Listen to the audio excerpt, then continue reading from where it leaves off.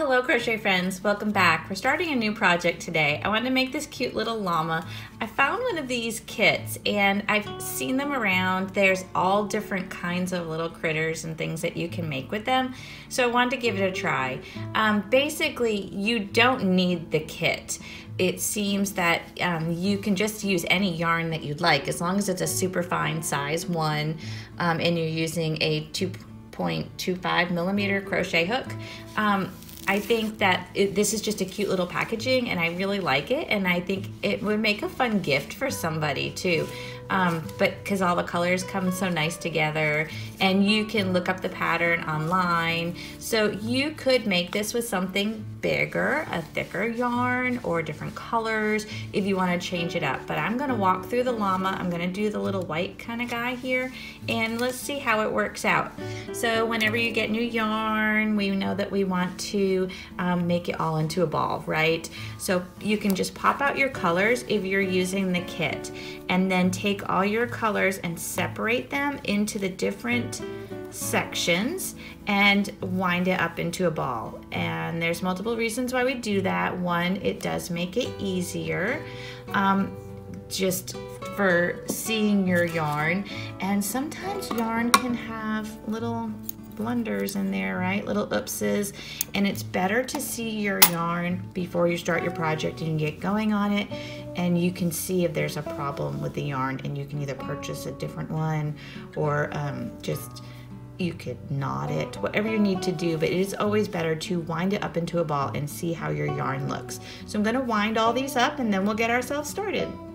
Okay, I have them all in little balls, and I'm glad I turned the camera off because you would have been horribly bored. It took me about 20 minutes to do the pink. It had a lot of knots in it, but everybody else went nice and smoothly. So, you know, it is what it is, but I'd rather do that before the project than be working on the project and be stuck with a ball of knots and just frustrated, right? So in this project, it makes 2 llamas. So if you're using your own colors, I just wanted to give you an idea. I did weigh the balls real quick. The white is 27 grams, the orange was 25 grams, the pink was 26 grams, and the blue is 25 grams. So if you have anywhere between 25 to 7 grams of each color, plenty to make the 1 llama, because the project, like I said, it makes 2. So it makes one that is in the white and one that is in the pink. So just to give you a little heads up there on amounts.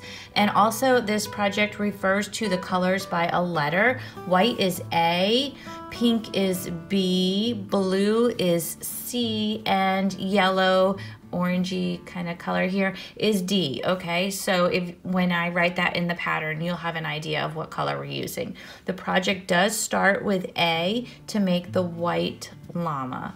I'm making the white. You could also use B, it says, if you want to make the pink llama. So I mean, pretty easy, pretty straightforward. So I'm going to put those aside for now because I'm not going to use those right now. We're going to start with the white, and we're going to start getting ourselves going here with this. I know it's a long intro, but I really wanted to make sure everybody was on the same page and, you know, you had what you needed.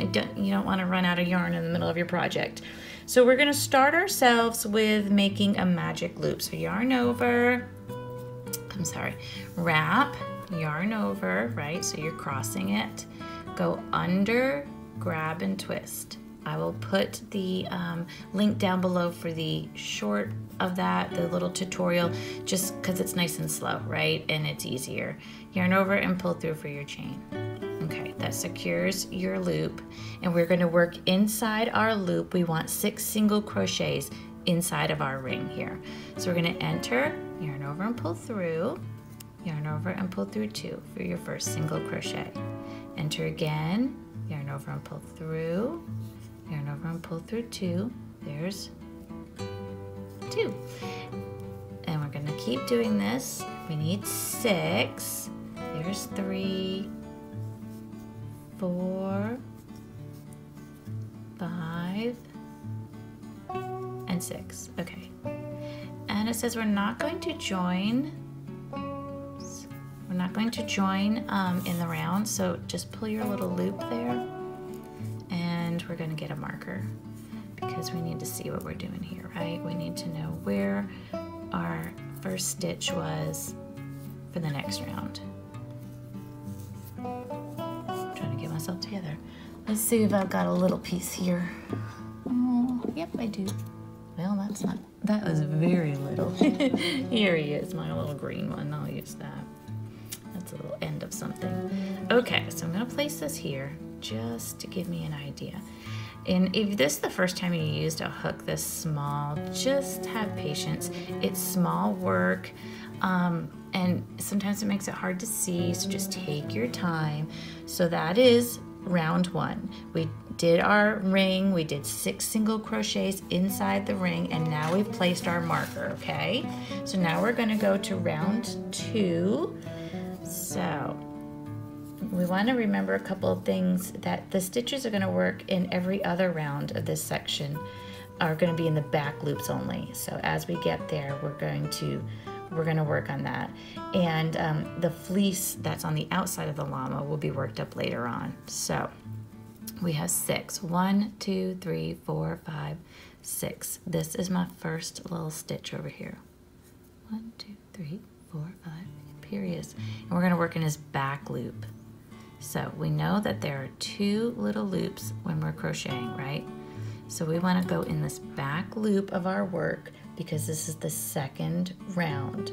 And in this, we're going to work 2 single crochets. So we're going to enter, yarn over and pull through, yarn over and pull through 2. So there's 1 single crochet. Go right back in there, yarn over and pull through, yarn over and pull through 2. That's 2. We're going to go into the next one in the back loop only. Make sure you're getting the whole loop because I did not that time.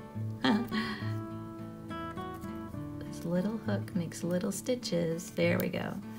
2 single crochets in here. So here's 1, go back in, and 2. Okay, so we have 4 stitches now on our work. We're going to go into the back loop only of the next stitch. We're going to continue with this until we get around to our marker, and we'll have 12 stitches on our work.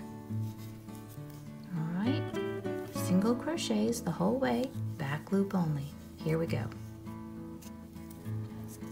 Okay, that's my last one.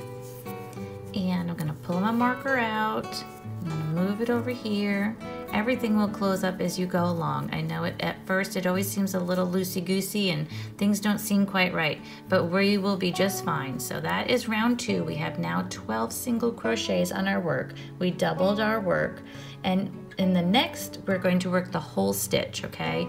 So we want to enter the whole stitch, and we're going to give it a single crochet in this next stitch right here. So there's 1. Just a single crochet. Go into your following stitch right here, and we're going to give it 2 single crochets. So a little bit of an increase. Yarn over and pull through. Got myself all twisted up here. Here we go. And pull through 2. So there's 1. Go back in that same stitch. And another single crochet. Okay. So we repeat this all the way around. So this next one, 1 single crochet. And the following stitch, 2 single crochets. Okay, so here's 1 single crochet. Go back in, 2 single crochets. Everything will loosen up as we go. I know it just seems weird right now. And repeat, single crochet. And the next one, 2 single crochets. Here's 1, go back in, and 2. Keep going until you make it to your marker. This is my last one. You should have 18 stitches on your work.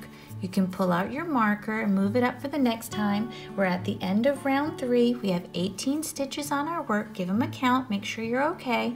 And we'll meet up next time for round 4. We'll see you then. Thank you and have a joyful day.